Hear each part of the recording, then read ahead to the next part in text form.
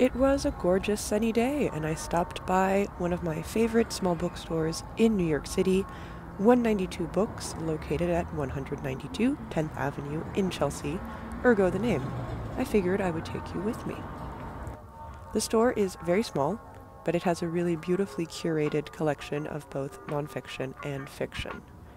On the tables are arrays of books, and if you look through them, you'll usually find more books by the same author. Here I am looking through some Fernando Pessoa.